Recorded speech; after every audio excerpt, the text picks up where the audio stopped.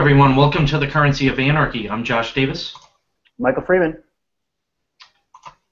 If you'd like to be a part of the discussion during our live taping, check us out at youtube.com/user/Cur of Anarchy on Mondays at 9 p.m., 6 p.m. Pacific.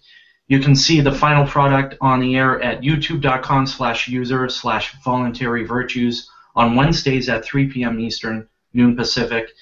And please check out our Facebook page at facebook.com/Cur of Anarchy. If you're here during our live taping right now, you can post any questions and comments to the new thread we've made, or send us a Facebook message, and we'll certainly get to it.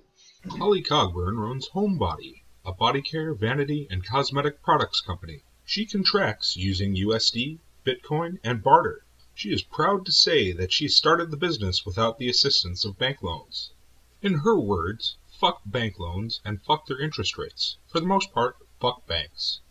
She has paid her startup costs out of pocket and has steadily and sustainably grown from there. She believes in a free, fair, and reputation-based market, relying on word of mouth. So please, find Holly at homebodyco.com or facebook.com/homebodyco. All right, sounds good. So, yeah, Michael, we have Christopher Cantwell tonight. Yes, we do. We are joined by anarchist, atheist, asshole, Christopher Cantwell. You might know him from Free Talk Live. You might know him from A Voice for Men, LouRockwell.com, ChristopherCantwell.com, or my personal favorite, Some Garbage Podcast. Chris, how are you doing tonight, bud? Good to be with you guys. I'm no longer with A Voice for Men, actually. I just wrote an article smashing them. I should probably remove that from my about page, but I am a former contributor to A Voice for Men. All right, I want to ask about that, but I'd like to roll along first. I gotcha. We usually like to start with, just asking how you came to find personal liberty. I was arrested in 2009 for driving while intoxicated in New York. I was 1 point over the legal limit. I was not drunk. I actually passed the field sobriety test, the walk and turn and follow the pen and whatnot, but they have a machine that, reads your breath alcohol limit, and they say that, the machine said I was guilty of a felony, basically.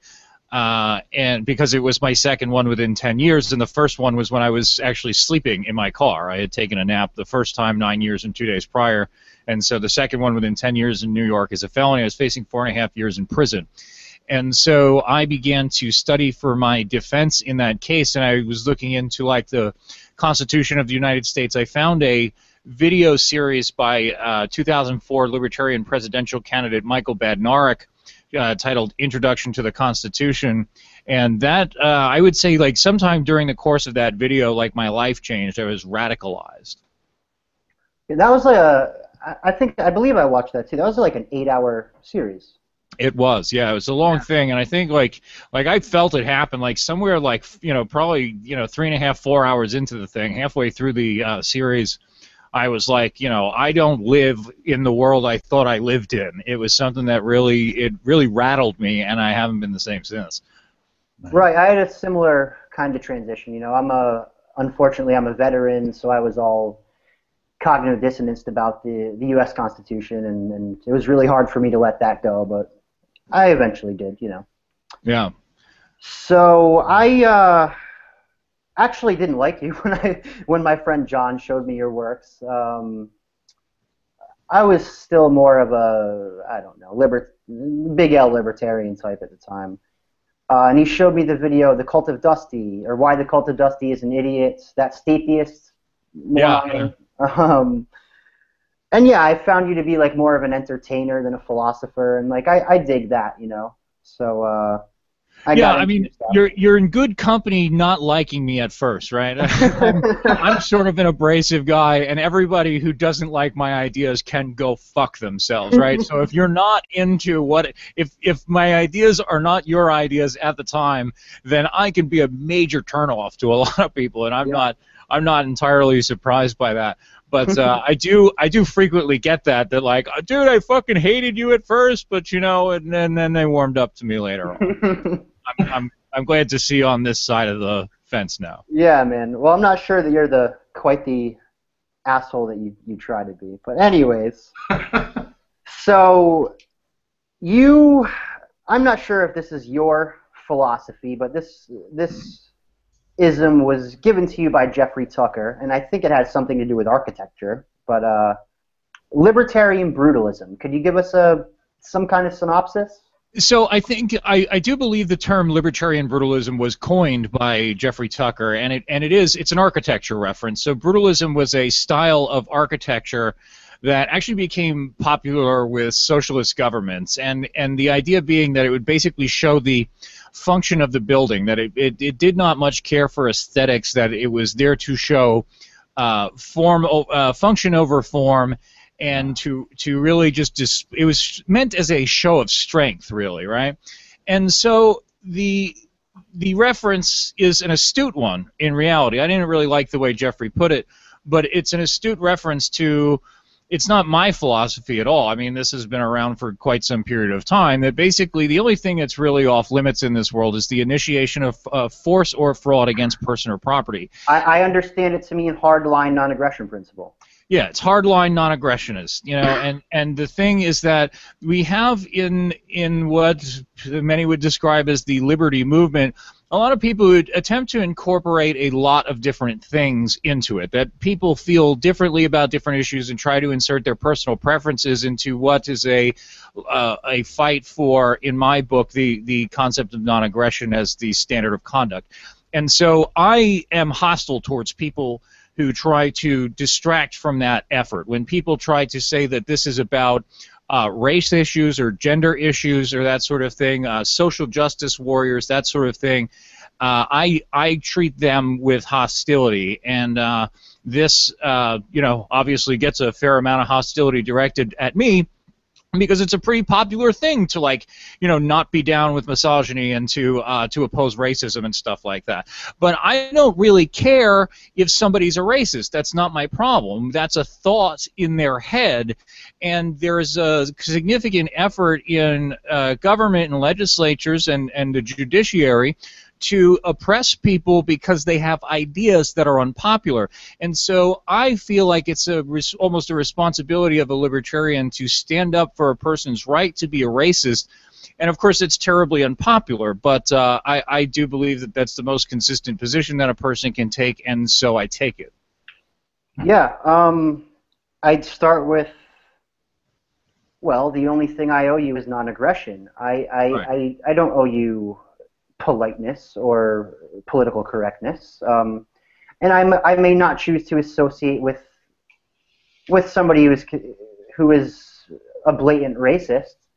Right. I mean, if somebody's going to get up in the morning and be like, I'm just going to hate me some niggers all day long, like it's not a guy who I'm going to be friends with, right? Like He's like, if he's like, hey, don't put those brown eggs in the fridge with my white eggs. I mean, if people are just ridiculous, then I don't want to hang out with them either. That's just stupid. Sure. But at the same time, just take it to the other end of the spectrum. If somebody's like, well, let's go to the movies, but first let's call our black friend and our Asian friend and our Hispanic friend and make sure that we have an equal number of women, because we wouldn't want to be a fucking blah, blah, blah. I'm like, go fuck yourself, asshole. I don't need everything to be a matching demographic with your social justice warrior crap. Leave me the fuck alone. Yeah, right on. Well, I'm sorry, I lost my train of thought there. I only care if somebody's racist. Like, think whatever you want to. That's great. I only care if somebody's racist to the point where it affects me or the people that I care about, or the general. I'm not sure that I care about the it's the moment they act on it that's the problem, right? Sure. Like the moment that they act on the things that they're thinking. Well, if they go yell in public and chant, I'm not so concerned about that. But if they shoot guns at people and burn crosses in on people's private property and hang people, then I have a problem. These are very clearly initiations of force against person and property, right? So, I already oppose that, and I don't really care. I don't care if you, burnt a cross on somebody's lawn because you're a racist, or if you set their mailbox on fire because you didn't like them, right? It's the same problem. If somebody has a business and they want to have I don't know, let's say you live in a black neighborhood and there's a minority of whites and you want to have a whites only bar, and you want to put a whites only sign on your bar. Well, like, look, I mean, I could imagine, like, better business models and shit like that, but hey, I mean, if it serves a certain market and people would rather just be surrounded by their own kinds, like, I don't think that that's, like, the worst thing in the world. There was an issue where, like, a bunch of students wanted to start a white student union, and it damn near started riots at the college, and this guy from, like, American Renaissance came out, and, you know, he considers himself a race realist and just says that, you know, people should be free to live separately, and that most people, if left to their own devices, would choose to live separately. And he makes a lot of valid points that, like, you know, you look at these white liberals, these white middle-income liberals, they don't move into black neighborhoods. You know, they talk all this shit about they want to live in more diverse societies, but they certainly aren't moving into them. They're moving into, you know, upper-class white neighborhoods when they have the ability to do so. So it would tend to suggest that people don't choose to be in more diverse societies, that diversity is not what people choose. And, I mean, I think there's a lot of legitimate arguments for it. I don't personally think too much about the race of the people that I'm around, you know, except if I'm the only white guy in the room, and then I'm very much aware of it, and so I can get, like, how, you know, minorities feel in society. But it's just a thing that when people try to make it an issue, especially when they try to directly associate it with libertarian causes, I would say that that's just completely incorrect. It's a diversion of our attention and resources, and it has a tendency of starting more problems than it solves. Right. Sure. Yeah. Josh, what do you got? I think it's right.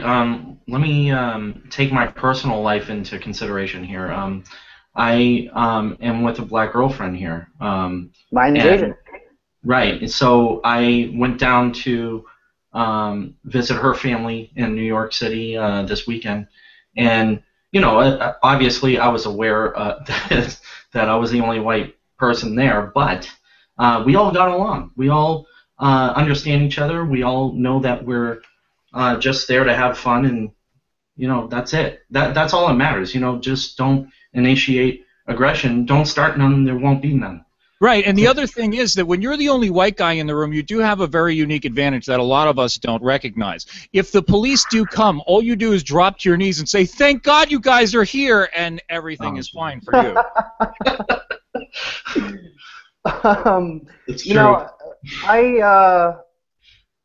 I don't know. I've lived in the ghetto. I've been in the military. Like, I'm a white Irish kid, brought up Catholic and whatnot. But I have no problem mixing, if you will. Like, I think it boils down to free trade, and I smoke weed and, you know, trade in alternative currencies, if you will, and you know, everybody around the areas that I am do that. I just moved in here, and like my neighbors next door who are not all white, we already kind of have our network going, and right, and I would say that, you know, free market economics is a very strong incentive for, you know, for those kinds of associations and for people to have good relations with their neighbors and with people abroad. And I mean, we know that from, you know, foreign policy stuff too, that when you have free trade between nations, that those nations, you know, tend to be, you know, peaceful with each other, and when you have sanctions and stuff like that, that people tend to have, you know, then there tend to be other conflicts.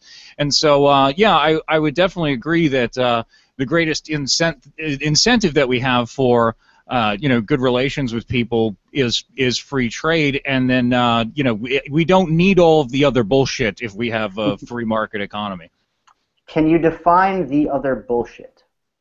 I would, especially the legislative efforts, when they say that it's like, you know, it's illegal to discriminate against somebody, right? So, you know, there's the situation where a baker of a family bakery was forced to bake a cake for a gay wedding, that they said that the government would come in and shut them down or fine them or whatever, because of their religious beliefs, did not want to bake a cake for a gay wedding. And they said, well, you can't discriminate against them. Even though you're a private company, you can't discriminate them, and the government will force you to.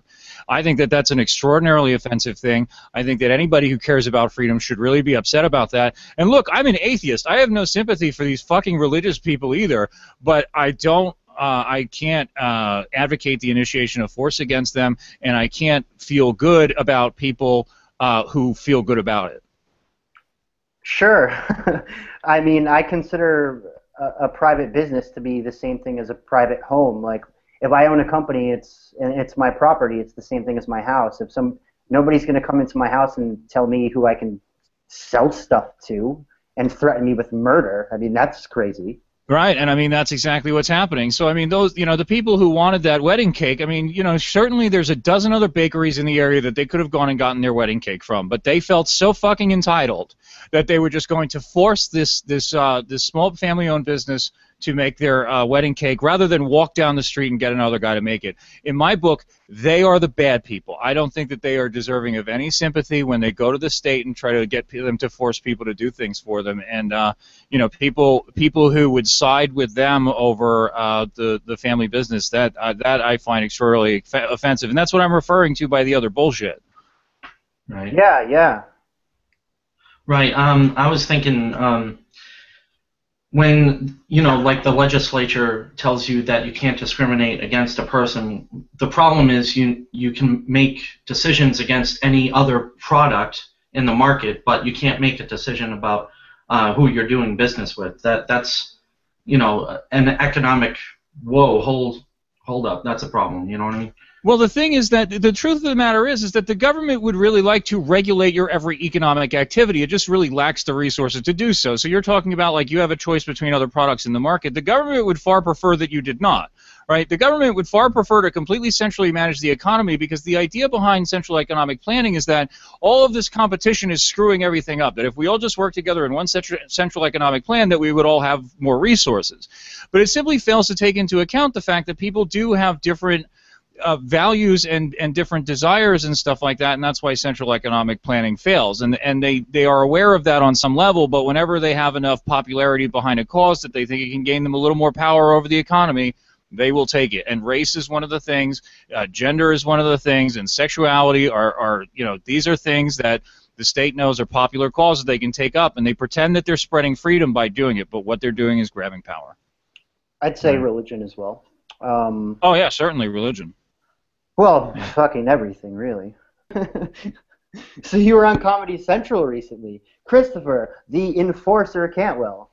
Yeah, so the Colbert Report came out here to Keene, New Hampshire, and did an episode about the parking enforcement. What's the word that we should use for this? It's not cop blocking. They're not cops, but we go out and we Robin Hood. Yeah, Robin Hooding. I should have that word right off the tip of my tongue. Robin Hooding, basically the act of putting coins in meters before the meter maid can write a ticket. And so there has been a team of people doing this in New Hampshire for quite some time, particularly in Keene, where some gentlemen actually started paying people hourly to go out and do it in an attempt to actually completely shut down the parking enforcement here in Keene, New Hampshire. And it ended up costing the city upwards of $80,000, our efforts to do that, $80,000 in lost enforcement revenue. And, of course, when this happened, then there was a lawsuit, and it hit the local newspapers, and then it hit national media. And we had a few documentary crews out here, and at one point the Colbert Report came out here. And, the Colbert Report is like look, they're a lefty outfit, right? I mean, it's Comedy Central, so they took it out of context and, attempted to make us look really silly. But we sort of always expected them to do that, and we were happy just for the coverage because it's seen by a lot of people. I mean, I'm not going to go as far as to say that Stephen Colbert understands the first principle of libertarianism or anarchism. However, he's a great satirical comedian. I think he's a funny guy, and yeah. The hit piece that he did on you guys was freaking hilarious, man. Yeah, a lot of people said like it was like bad press, and I just don't believe in that concept really. I mean, the more people say negative things about me, the more people go to my website, the more people donate money, the more people sign up for my email list and Facebook page and Twitter, da. So I have made a career out of bad press, quite literally, and so I don't believe in the concept. But of course, a lot of people did freak out about it because they felt that it made us look silly. But I'm like, hey, if you think you're going to go on the Colbert Report and not look silly, then I don't know what you know about media.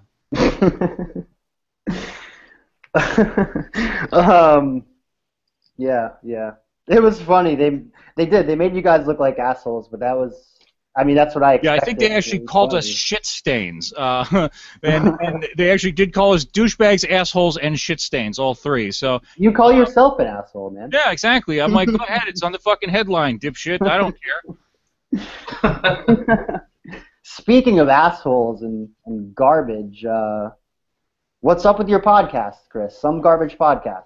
So Some Garbage Podcast, when I was still in New York, I was trying to do it on a weekly basis with my host at the time, Eddie Dunn. Since I have moved to New Hampshire, it has been somewhat less frequent because I don't have somebody that I feel comfortable doing a regular show with absolutely yet, right? So I've tried to sort of shuffle co-hosts in and out and figure out a time that works well. So I thought Adam was great, actually.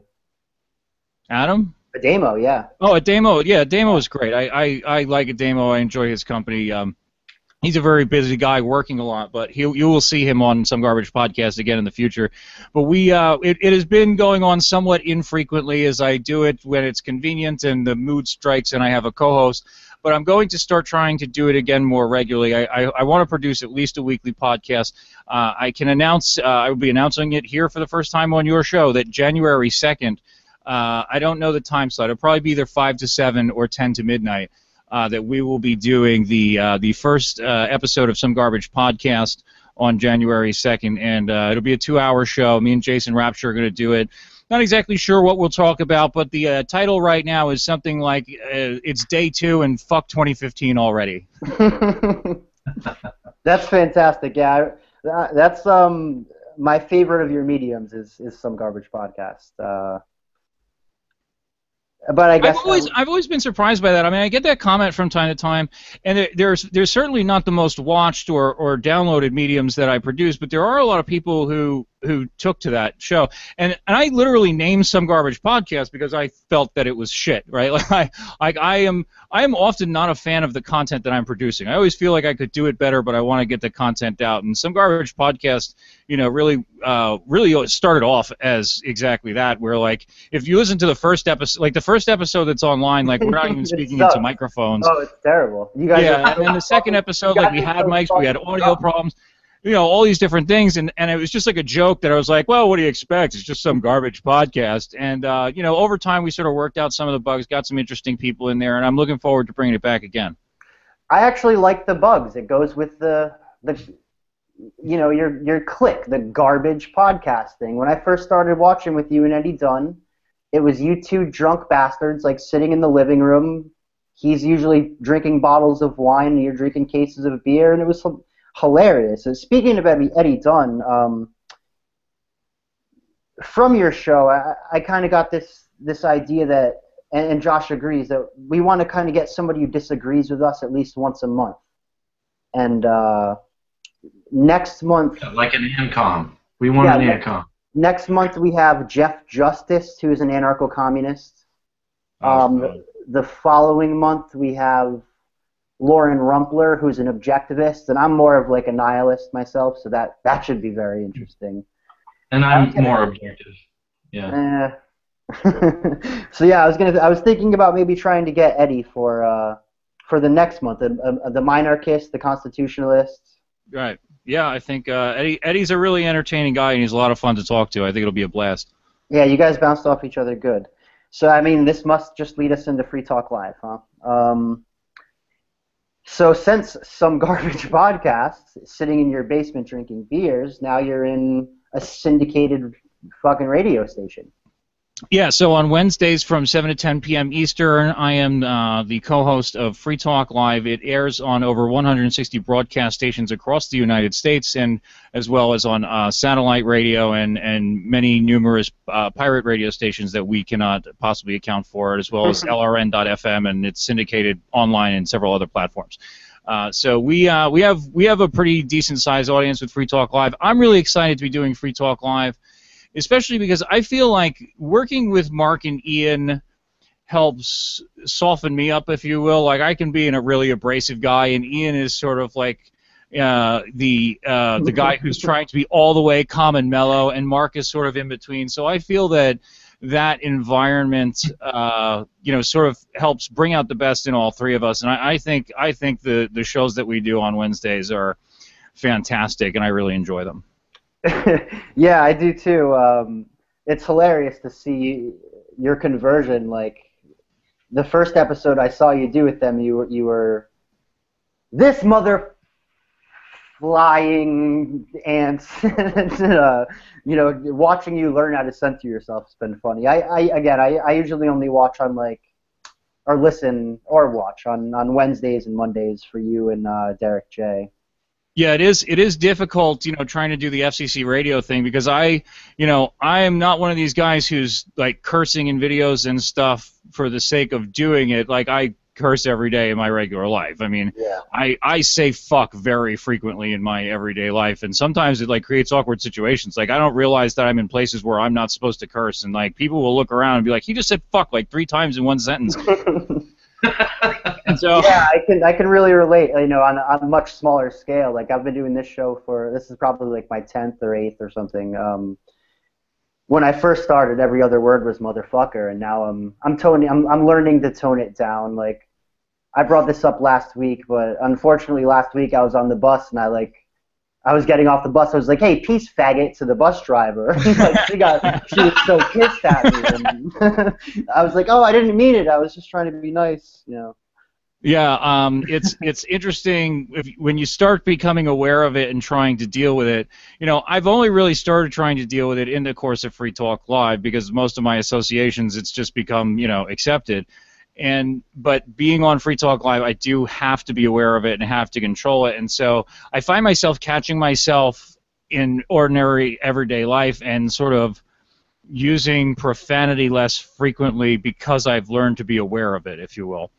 Did you use less profanity in your "All I Want for Christmas is a Fucking Revolution" video?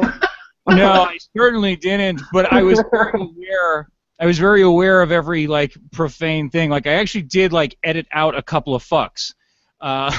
There was a lot of fucks in that video, but I actually did edit out a couple because the "All I Want for Christmas is a Fucking Revolution" video is something I've been doing since 2011, and it's supposed to be like a curse you out, get angry, yell at the camera type of thing. It's a rant video. But I did notice that I said like fuck twice in a sentence, and I'm like, well, just put the fuck in front of the word that I really want to accentuate, and like it's weird for me because I never really thought about it that way. I'm just like fuck, fuckity, fuck, fuck, fuck, and I just think that that's perfectly normal. But I've been, I do think it's a result of being on FTL that I'm just more aware of it, and it's causing me to say like, oh well, what's the value of using this particular word in this particular sentence? I'm more careful with my language. Right. Well, I don't know. I think you bring a good dynamic. I've been listening to Free Talk Live for a while, and I don't know. It's a funny show. Mark's. I don't know. I've only met him once at PorcFest, but I think that he's angry as all hell, and he just kind of holds it all in, and the way that him and Ian bounce off each other is really funny. Somebody I actually don't think that they know that it's as funny as it is. Yeah, somebody made a chart. Somebody was actually making fun of the show and not in a positive light, but they made like a, like what is the percentage of time that Mark is just trying to disguise his total hatred for Ian Freeman, and it was like 25 to 40% of the show was just Mark trying to pretend that he didn't hate Ian. And I assure you that these guys get along in real life. That's not what's going on, but like there are times during the show where you're just like you could smell the tension in the air. And there have been incidents where like Ian's cut Mark's mic and Mark has like cursed him out and run out of if Josh ever cuts my mic, I'm kind of done right then and there. I mean, I'm not gonna cut your mic, man.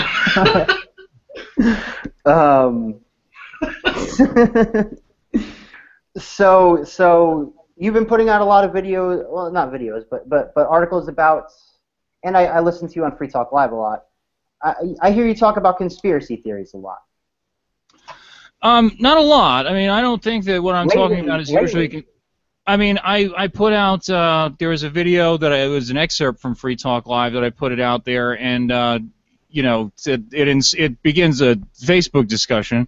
And so, yeah, I think that conspiracy theories are good for libertarianism overall, whereas there are a lot of people who would disagree with me. A lot of people would say that conspiracy theories tend to make us look bad, that they tend to drive people away, that they are a huge distraction and waste of time.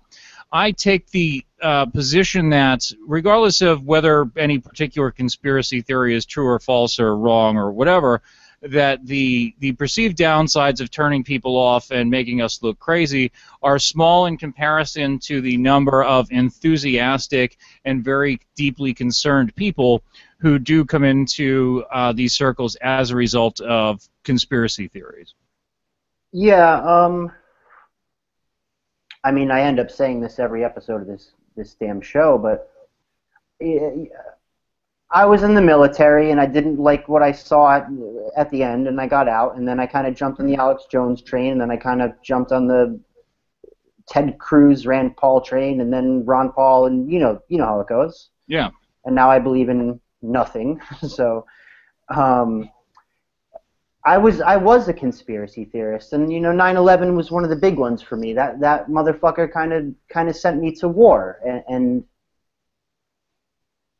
but at the same time, like I don't think that I need to explain that stuff to people. Like, there are so many more obvious things that I don't even need to explain. I can just kind of point or point people in the right direction without having to prove such extreme right, they'll come to it things. themselves. Yeah. And, so as far as 9/11 goes, I'm pretty sure that foul play was there. I'm not sure exactly what, but I don't believe the commission report by any means, and it seems more likely to me that there was foul play of some form, but I'm not a scientist, I'm not an architect, I'm not in any position to say anything about falling buildings or any of that stuff, Yeah, I would say that in my own personal life, like I spent a great deal of time on it when I first started getting involved in these. Yeah. So in New York, you can imagine that in New York, like the 9/11 truth movement is kind of bigger than it is in other places, probably, because we had to watch the towers come down, and people, a lot of people were very much affected by that. They have family members who were first responders, all these people who died of lung disease and different things. So there's a lot of people who are very interested in the 9/11 truth movement, and who of course get involved in all sorts of other ideas once they find that, because you watch something like say Loose Change, and next thing you know you're looking into Alex Jones, and then you're looking at the Bilderberg group, and you're looking you're going down this rabbit hole that there's not really a limit to how deep you can go down this rabbit hole. And so the contention with some people is that, like, well, you're going to bring in crazies, you're going to make us look crazy, yada yada yada. But I'm like, I can't imagine that it's a bad thing. If I'm trying to undermine the legitimacy of the institution known as the state, I can't imagine if it's a bad thing that we tell people that it predicates wars based on lies, where it murders its own citizens and blames them on other people, right? I don't know if that's exactly what happened, but I think it's a pretty good safe bet that, like, whatever preceded the war was some sort of lie. Well, I would like to see conspiracy theorism as like a stepping stone. Right. Let me make like 3 examples. Myself, I'm not the most successful person, but now I go to festivals. I'm a political activist constantly. I participate in black, free, gray markets, co-host a show, write, do all kinds of stuff like that. My best friend John, who is in the same boat now, is nearly freaking professional Bitcoin poker player, right? Nice. Chris Cantwell right here. I mean, we don't need to say enough about that. So yeah, I think it has the potential to bring people to the movement much more than constitutionalism does, or yeah, I mean, well, you get a lot of constitutionalism in the if you will, the conspiracy circles.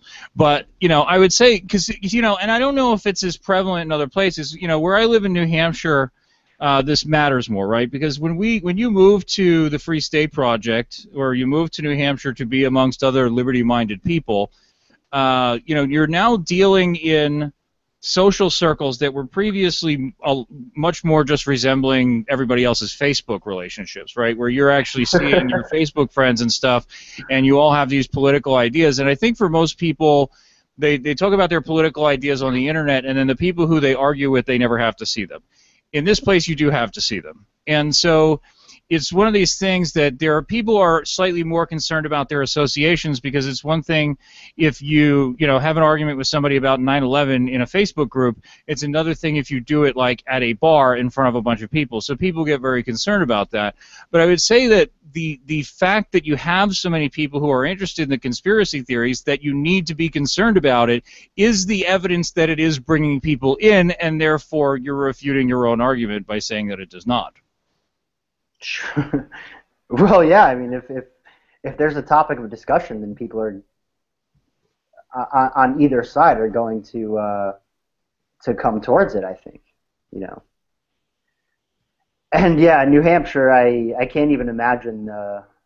And I've been considering coming up there for quite a while. I'm only in Rhode Island. I'm 3 hours away, so it's not nice going to be that place to live, big man. thing. It's a nice place to live. You get plugged into, a new circle of people, and, hopefully make some friends there, and, not pay taxes and carry a gun and do whatever you want, within reason. Now, are you sticking around? Yeah, I'm not going anywhere. Yeah. Well, we have a big one to come into after. I think we're going to go over the currency here in a sec. Yeah, we're going to go over this recent MK Lord's article, and with it's a hit piece against basically Steph and Kokesh and Cantwell, and Cantwell wrote a rebuttal article. Can't tell the difference between welfare and donations, which is, I mean, if you're a libertarian or an anarchist or a voluntarist and you don't know the difference between, hey, give me that, and hey, can I please have that, you're going to have a bad time.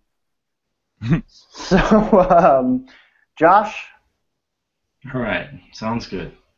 Last time I took these prices was December 22nd. Tonight is December 29th. So I took these prices at $8.29 tonight. Last show, silver was at $15.69. Tonight it's $15.86. That's a change of 17 cents, 1.1%. Gold went from $11.78.02 to $11.85.75. That went up $7.73. That's a 0.7% change. And Bitcoin went down from $331.15 to $313.38. That's a 1777 drop of 5.4%. So yeah, some big change for Bitcoin. Actually, over the last day, silver and gold shot up. Gold up about $20, and silver up about 20 cents, and then they dropped right down to the same exact price today. So, and it was literally like verticals. They weren't gradual changes or any hills or anything like that. They were shots down straight. So anyway, but again, I think you and I both know, Chris, that silver and gold at least is manipulated. Bitcoin has been going down steadily over the past year. I don't know if you're following these changes, I guess, but personally, I've seen a lot of like sudden changes or drops or surges, and and that's the same thing with the oil price. I mean, that was a gradual glide down over the summer through the end of the fall, and well, no, actually that was from the spring through the summer or something like that. Anyway, they gradually fell down, and I think they're going to be gradually going back up. But again, these are all speculations, and it's not a big.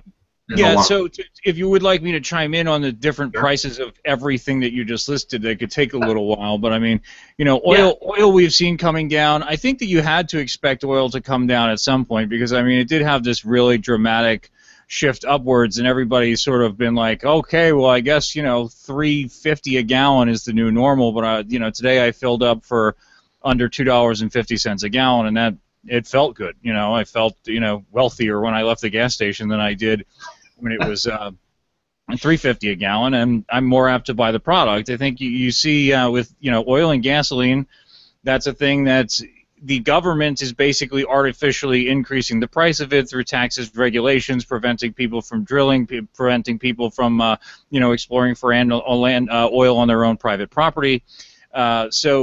But governments can only prevent a thing from making it to market for so long. If it can't make it to market through normal avenues, it'll make its way to market through black market avenues. And so government keeps up the price of oil and gasoline by keeping us from having enough access to it. But eventually markets figure it out and they get us what we need. Sometimes it just takes longer than others. Bitcoin, I do watch Bitcoin pretty much every day. I do have, not a substantial sum of Bitcoin, but a few $100s worth of Bitcoin that I'm hoping goes over $1,000 at some point, so that I can say, "Hey, I just made a shit ton of money." But Bitcoin is difficult to chart the reason for drops. I'm certain that there's a certain amount of manipulation going on in Bitcoin. I've said before that one of my primary concern with it is just the amount of Bitcoins in circulation. It would seem to me that the Federal Reserve could just buy all the Bitcoins. But if the Federal Reserve bought all the Bitcoins, that would just make a bunch of libertarians fabulously wealthy, and I can think of worse outcomes than that, right? Right, but then they wouldn't be libertarian anymore. Look, if the Federal Reserve wants to pay me $2,000 a Bitcoin, I will sell some Bitcoin to the Federal Reserve. I will do that. Speaking of Bitcoin, and this is a video that I'd like to include in the video once it's edited and all done. Cantwell, you made a video called "How to Tell People About Bitcoin," where you do it in this sleazy fucking car salesman voice, and it's funny and hilarious. And you don't even swear. I don't even think you swear once, to be honest. I did not, because the thing was, I worked out the pitch at the Cheshire County Fair here. It was really just right after I moved back to New Hampshire. And so I went out with Ian Freeman from Free Talk Live and some other activists, and I just, that you get to knowing the questions that they are going to ask, and so I worked them all into this, hey, have you heard about this? Let me tell you about it, and went through this whole, sort of introductory pitch thing that I think that more than people even understood what I was saying, they were just interested in the way that I was presenting it and then wanted to talk to me more. And I ended up, talking to them and answering all the questions again that I had just answered. But, it was a fun pitch that entertained a lot of people at the fair anyway. So just recently I did some outreach at the Cheshire County Fair just outside of Keene, New Hampshire, at a booth set up by Free Talk Live's Ian Freeman. Ian had provided various literature and propaganda on a range of subjects, but the one I had the most success with was Bitcoin. I had worked out this pretty elaborate pitch that a lot of folks found informative and entertaining, and I figured I'd share it with all of you. Unfortunately, we did not record my pitching to the fairgoers because I didn't want to scare any of them away with the cameras. But in any case, here goes the pitch. Hey, folks, have you ever spent money before? Sir, have you ever spent money before? Ma'am, have you ever spent money before? Oh, wow, what a coincidence. I spend money, too. My name's Chris. We have so much in common. Let's have a little chat. We're over here talking about a new kind of money. It's called Bitcoin. Have you ever heard of it? Bitcoin is amazing. Some people say it's the most important thing to happen to money since gold and silver, which is kind of a radical statement because, as you may be aware, gold and silver, they have kind of been around for a little while, right? Like thousands of years. Bitcoin has only been around since 2009, and when it first started trading, you could get a whole bunch of Bitcoins for one single US dollar. Today, Bitcoin is trading at over $610 US for one Bitcoin, which would tend to indicate the demand for this currency has gone up quite a bit in just the last 5 years, wouldn't you say? Have you ever bought anything on the internet? When you do, you're probably using credit cards or PayPal or something like that, right? In any case, when you do that, you're still spending US dollars just like you probably do everywhere else. You're familiar with US dollars, right? Green pieces of paper, got a bunch of funny symbols on them. They say Federal Reserve note. You always wish you had more of them. They always seem to be going out faster than they're coming in. Yeah, you know dollars. You're familiar with them. When you're trading in dollars, you may, over the course of time, notice that the price of goods and services tends to go up over time. Are you familiar with the phenomenon that causes this? Economists call it inflation. When you look at your dollar and you see it says Federal Reserve note, that's because it's issued by the Federal Reserve, which is like a bank. It's like a corporation. Some people think the government controls the bank. Some people think the bank controls the government. But, that's kind of beyond the scope of what we're here to discuss.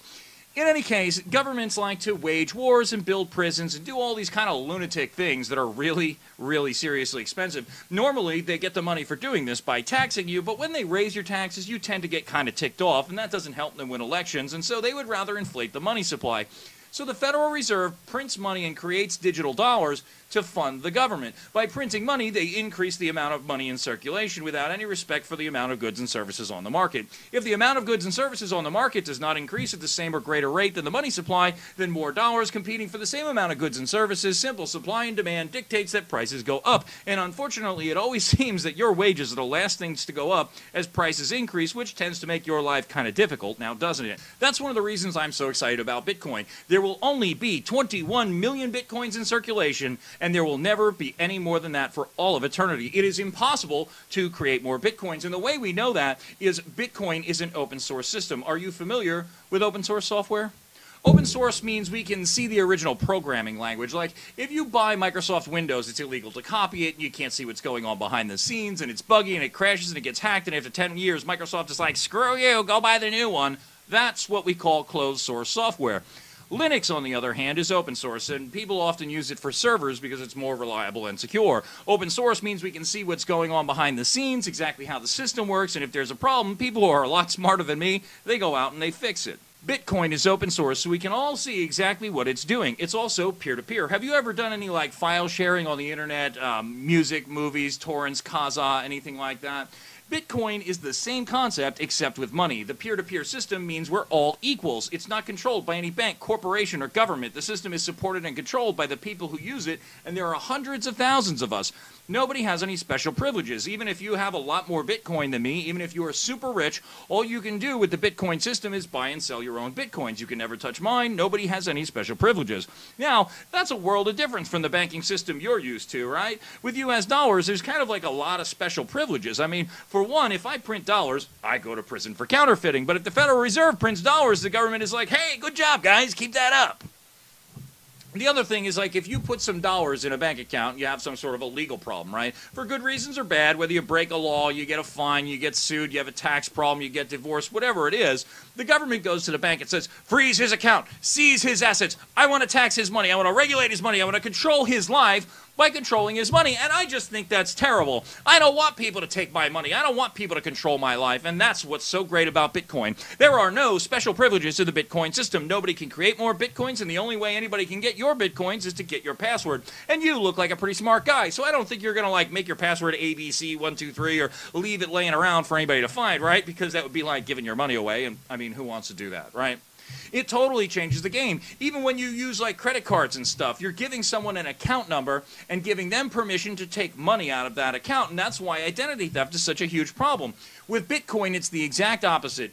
The vendor gives you his account number, and you put Bitcoin into his account. Nobody can take Bitcoin, but anybody can put Bitcoin into someone else's account. And how often are we upset that someone gives us money, right? Seems to make a lot more sense that way, if you ask me. And that's why it's gaining acceptance so rapidly. I mean, more and more people and businesses are accepting Bitcoin as payment. People have bought houses and cars with Bitcoin. I just bought some silver bars with Bitcoin from sonsoflibertymint.com. It's being accepted for payment at Dell Computers, Newegg.com, Overstock.com, and so many other retailers. You can even go to this service called Gift, GYFT, and they will sell you gift cards for all your favorite stores like Target, Home Depot, Sears, Amazon, Victoria's Secret, Kohl's, Best Buy, and many more.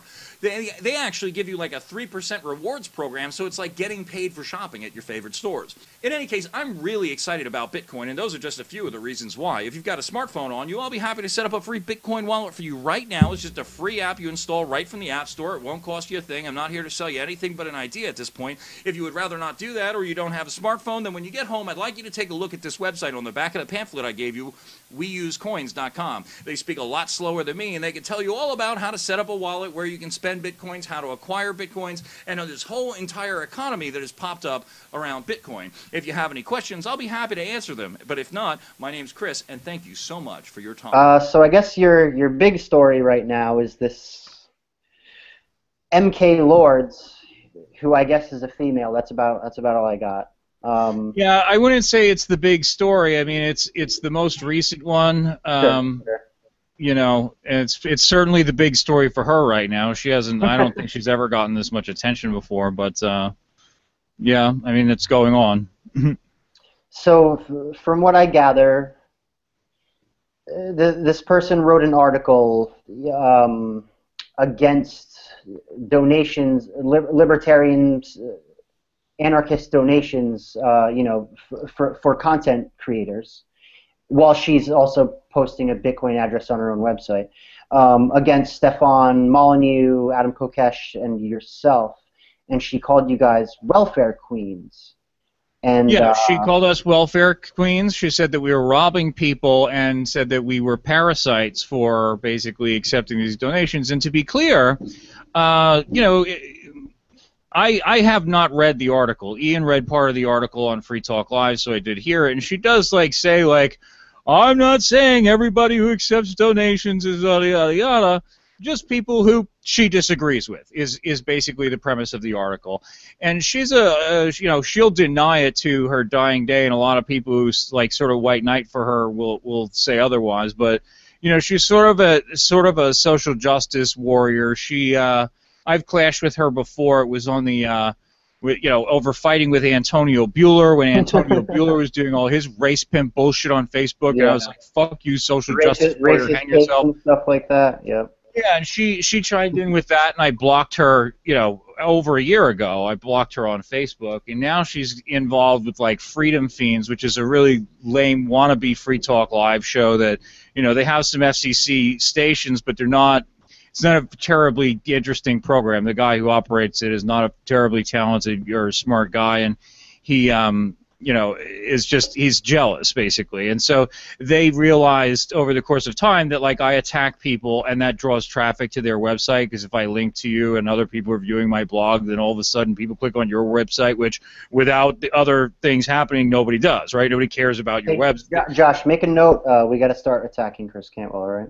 Right. I mean, people do this. People will do this, and look, it's a common tactic. I mean, I have done it before too, right? To sort of pick a fight with somebody in order to generate controversy, to generate traffic. I mean, it's normal, and I don't generally begrudge people for doing it, but I don't like, people like what's her name, MK Lords. Just making these really philosophically and factually dishonest statements that, in my spare time I just walk around, threatening meter maids and telling everybody to kill cops because I'm too much of a coward to do it myself. Just really intellectually lazy, failure to even try to understand what it is that you're saying, really sophist, stupid things, and I have no respect for that, and so I don't. When I did write a response to the article, but for that reason I wouldn't link to her. I wouldn't even do her the concept of naming her by name, because she's not a particularly talented or useful person. Yeah, I think your article was called "Can't Tell the Difference Between Welfare and Donations," and I agree with you. I mean, I think Josh and I are ultimately going for donations here, Well, I mean, the choices that we have as content producers is basically, to either solicit donations or get advertising or get corporate sponsorship, right? And I mean, corporate sponsorship is basically, advertising / donations in one, that you basically get some wealthy benefactor to pay for your show, and that's okay if you can do that, but I find that extraordinarily difficult to do with anti-state programs, right? Anti-state libertarian content is not something that wealthy benefactors tend to put their money into. People like the Koch brothers will put lots of money into, Americans for Prosperity and different political action committees because it stands to gain them political influence. If they can't gain political influence from it, then people who donate money to those sorts of things are terribly unlikely to fund it. So it's either advertising or it's donations. Advertising does not generally pay that well. Unless you have really good sales talent, it doesn't pay that well. The way I make most of the money that I make through my website comes in through donations. And if you want good content, if you want it produced on a regular basis, if you want talented people doing it on a regular basis, these people have to be paid, and they have to be paid, a livable income that they can live off of. And if they can't do that, then they won't do it. And donations are the way to do that. But she doesn't have a problem with donations. She said when she called into Free Talk Live and Ian Freeman asked her, he said, look, you have a donation link on your website. If people start donating to you money in such sums that you're able to quit your job and not go to work anymore, would you be a blogger for a living? And she said, absolutely.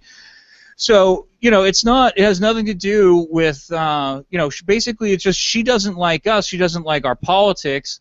And so she doesn't think that you should give money to us. She just thinks that you should give money to lefty social justice warrior nanny state losers instead. I mean, that sounds like the typical nationalist narrative to me. Yeah, unfortunately. Yeah. Well, I mean, it's been good for you, I'm sure. As was Colbert, the Colbert Report, right? Same kind of deal. Yeah, exactly. I mean, So these things, they drive traffic to the website, and especially the thing about the donations thing, because people are like, oh, this lefty bitch is telling me not to donate money to him. Well, I'm going to go and do exactly that. And of course, you know, that it upped my donations considerably for that particular day, and I was very happy about it. I'm not happy about having driven all of this attention to her. I wish that, you know, her article had collected dust and nobody ever saw it, because I don't think it's a particularly interesting read. I think that it spreads a lot of intellectual dishonesty and sophist arguments, but you know, it definitely it gave me a bump in my traffic. It gave me a bump in my email subscribers and Facebook likes and donations and everything else. So it worked out well for me, certainly. Well, I hope one day to have a hit piece written against me. I mean, that's all I can say. You'll get to it. So, Cantwell, man, we want you to plug yourself as hard as you can. ChristopherCantwell.com, folks. Anarchist, atheist, asshole. I produce new content damn near every single day, so I would encourage you to not only go to the website, but sign up for the email address at email list at ChristopherCantwell.com/subscribe, because I have this bad tendency of like getting banned from Facebook and stuff because people are pussies who can't deal with some frank talk. So I would like to communicate with you directly. So go to the website and check that out.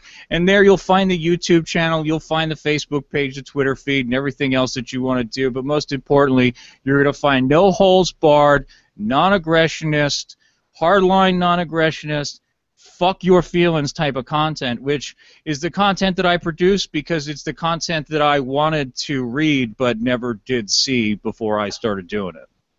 And one more time, just for our audience sake, what was the announcement that you made on our show for the first time? Some Garbage Podcast, the first episode of 2015, will be airing on January 2nd. Stay tuned to ChristopherCantwell.com for the exact show time. We look forward to that, Chris. Thanks for joining us. Josh, you have anything to end with? No, that's beautiful. Thank you very much, gentlemen. I certainly appreciate it, Christopher. Thanks for coming on. Yeah, Anytime, thanks, man. Yeah, so, okay, he's gone. And what we're going to do is on the next show, we're going to have the round table. We're going to have is Chris coming on to that show? We don't know yet. We're gonna find out the day after. We're gonna find out on the 2nd. Right. So we will definitely have Rich Paul. Yep. We will. Who else do we have? Luis Fernando Mises. Yes, that Liberty is Doll. definite. Yeah. Marcel Edward Fontaine. Oh, good. Yeah. I guess. Well, I guess he is now. Hey, Marcel, you're on. And is Jeff coming on as well? Jeff. Oh, Jeffrey Phillips. Yes, he is too. Yep. Okay. Well, he said he'll give it a shot. You know, he's gonna have to drive out to the volcano, so we'll see. Right. So that show will be January 5th at 9 o'clock Eastern. This show right here will be edited down and posted December 31st, so New Year's Eve, Wednesday at 3 p.m. So thank you all for watching, and take care.